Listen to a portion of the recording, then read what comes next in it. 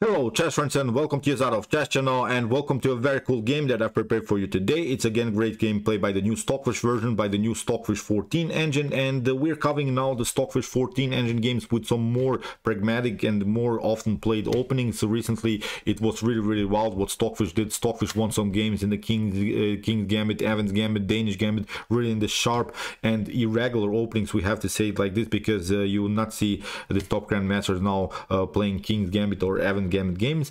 Now we're back to the real stuff, because we're analyzing now more games played by Stockfish 14 in this regular openings like the Ruy Lopez, Caro-Kann, maybe Queen's Gambit Decline, Slav Defense, and similar stuff. So today's game is a brilliant game played by Stockfish against another top engine, Pedone, in the Caro-Kann defense. And I don't think that Caro-Kann defense players will like this video, because here it's again a brutal attack against the Caro-Kann defense, especially against this Karpov variation, which is of course in the beginning good for black. It had some of course great positional ideas, but then afterwards Stockfish finds really great opportunities to open the position and creates really madness all over the board. So let's check out now the game. So here e4 played by Stockfish. Pedone responds with the move c6, d4, we have d5, the Caro-Kann is on the board of course, knight to d2, we have d takes e4, knight to e4, and now comes the so-called Karpov variation with the move knight to d7. The idea is clear here, because what black wants to do is to play the move knight to f6. If that happens, then of course if white takes the knight on f6 here, after knight to f6, then knight takes f6, then still black has always the opportunity to recapture with the knight. We'll reload this knight around the square f6, and still black has a decent position with ideas of e6, then bishop to e7 or bishop to d6, castling, and black is perfectly fine. But okay, how to beat the Karpov variation of the Caro-Kann defense? Here Stockfish plays this move knight to g5, which is the so-called modern variation of the Karpov system. Knight to g5 is actually a provocative move, although it breaks a little bit the basic principle of chess, which says that you should not play with the same piece twice in the opening. But still, this knight to g5 I kind of like, because it's provocative. It's forcing you basically to play the move h6 or f6, which is of course weakening the pawn structure in front of the king further. So actually, if you want to kick it away, you can do it, but of course you're getting some weaknesses in front of your king. So that's why after move knight to g5,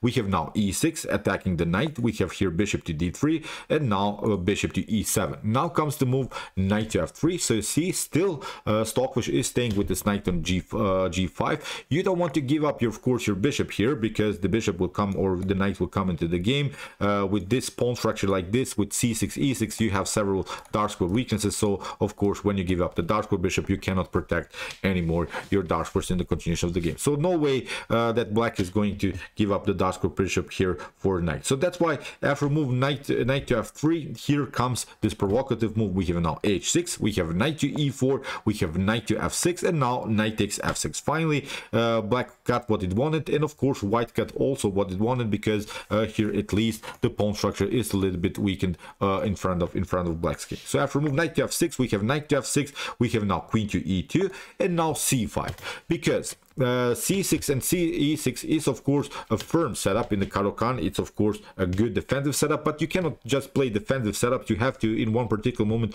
also open the position. So that's why if you don't do that, then this light square bishop is simply a bad piece through the whole game. So that's why at least with c5, maybe b6, bishop to b7, this bishop will breathe at least for in a couple of more moves. So that's why you have to open the position, although the kings are still in the center, but it's not such a huge problem, because actually white cannot open the e file with some d5 moves. Still black has a powerful control of the d file, so that's why c5 is of course perfectly fine here. So in the continuation of the game, we have bishop to e3. What you don't want to do now from black's perspective is to take out the pawn, because you're inviting basically your opponent's bishop into the game.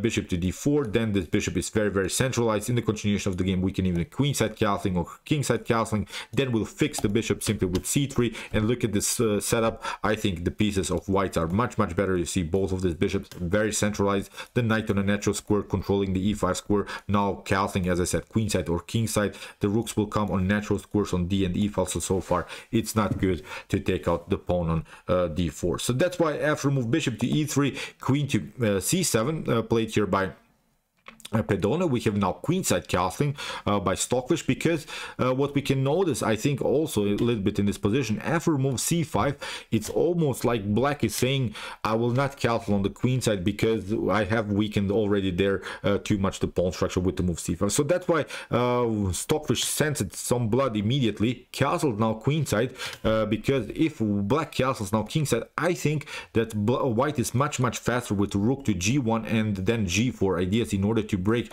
the position immediately around the square g5. And actually you see this h6 move that you have already played is not helping you out, because if g5 happens, then you have to react. So this weakened pawn structure is actually a great strategical element that Stockfish is using now in order to attack black's king when black is finally castling on the king side. Really this is deep theory, although of course black has also some counterattack possibilities on the queen side, but so far the king is already secured, the pieces are very centralized, so far a good defensive setup here also for white. So casting here played by Pedone, and now comes this idea immediately, rook to g1. And when we see who is faster on the attack, in my opinion white is much faster, because of this opportunity to play finally the move g4 and then afterwards also the move g5. So here in the continuation b5, you see black is desperately trying now for attacking opportunity. So that's why sometimes in this opposite side attack games like we have here, so you see the king is white king is on his queen side,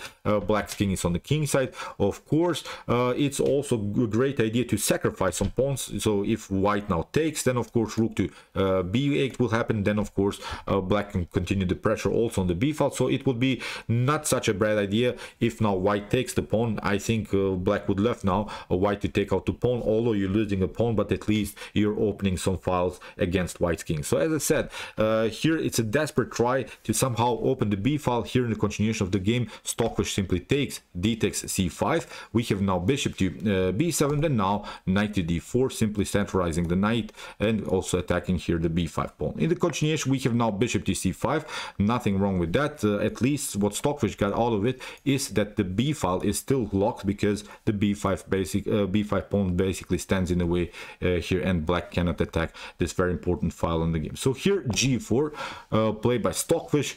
Stockfish is trying here to finally crack the position around the square g5. You see now how annoying it can be when you have already there the h6 pawn, you have to then react, the pawn structure is already weakened, so it's now a great position here for white. So in the continuation, knight to d5, and here it's a great continuation for Stockfish, because Stockfish doesn't even react here with the bishop. Stockfish is basically inviting Pedone to take whatever you like. If you want to take out this bishop, if you want to even take out this bishop, it's not a problem, because I'm simply faster here when it comes to attacking your opponent's king. So here after move knight to d5, we have now g5 immediately. Here played by Stockfish, we have knight to f4, queen to d2, and here okay, Pedone takes now this bishop. It's again not a problem, because here after queen to d3 still white is much faster. White is already there, while of course black has not attacked white's king too much, so it's now a completely better position here for Stockfish. Here h5 was played by Pedone. If you play now the here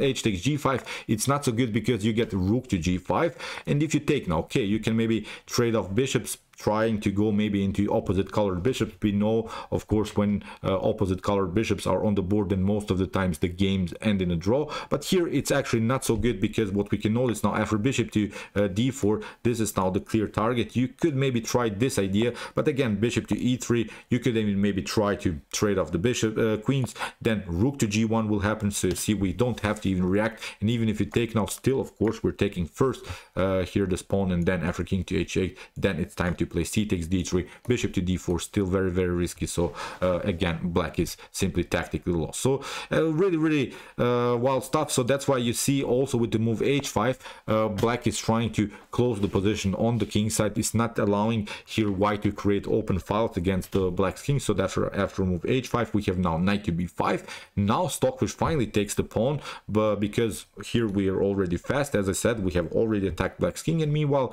black has not done so much much here on the queen side, so that's why taking out the pawn is a good idea here by Stockfish. We have bishop to e3, queen to e3. Pedone takes also here the pawn on h2, but here comes a great move by Stockfish, a great tactical preparation. f4 is locking actually the queen. Now the queen is very, very in danger. The queen cannot escape here anymore. The queen is basically locked. A really beautiful positional game by Stockfish. Here bishop to d5, we have knight to d6, very nice square for the knight. Here comes the problem, you cannot take out this pawn. You would love to do that, because then of course the pawn structure is more and more weakened in front of white's king, but actually this would be a suicide, because after rook to h1 here you can play maybe queen to g2, but now we can take out this pawn. And even if you get back with your bishop to d5, even if you centralize back your bishop on a very active square, actually rook to h1 is a great opportunity here with the direct checkmate threat on h8, so you would be forced to go into this line. But now with g6 the pawn structure is getting opened here in front of the king. Even if you try bishop to d5, then we're trying c4, we're kicking away the bishop, or even if you take out this one, we can play a check, and now queen to h3 is simply winning the game. So brilliant tactical preparations. As I said, taking out the pawn on a2 is here not an option. You lose the game here immediately. So after move knight to d6, here g6 played by Pedone. It is of course an idea to stop white's progress here with the potential g6 move, but now it weakens simply too much here the dark squares in front of the king. We have now rook to d2, kicking away the queen. The queen has only one square. Look at this, the queen is really bad here on the square h4. We have queen to e5. Now the main goal sort of would be to get the knight somehow here on f6.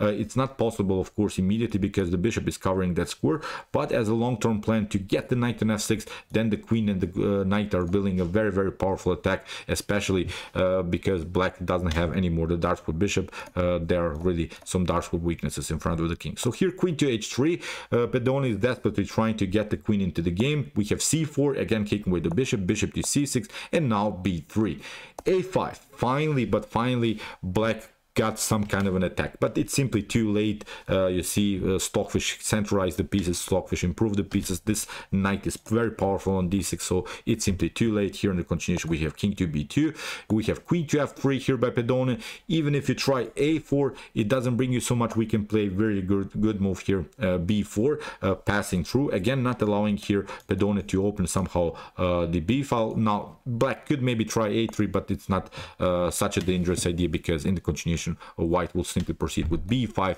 Even c5 is an opportunity, and still the queen and the rook are protecting the very important b2 square. So the only attack that black can get is maybe to get somehow the queen on c3 and then deliver checkmate on b2, but as we said, so far these squares are perfectly protected by Stockfish. So after move king to b2, we have set queen to f3, we have now rook to d1, and now king to h7, we have now a3. Again, if you try here this idea a4 in order to open the position, still you get rook to d3. Okay, you can play maybe one check, we can play again rook to d2, then again you can play queen to h1, and again we're passing through with the move b4, and then afterwards with the move b5. So again Stockfish would manage to lock the position on the b file and on the c file. So that's why this idea is again not working. So in the continuation of the game we have king to g8, rook to d4, we have king to h7. You see Pedone is just repeating moves, because actually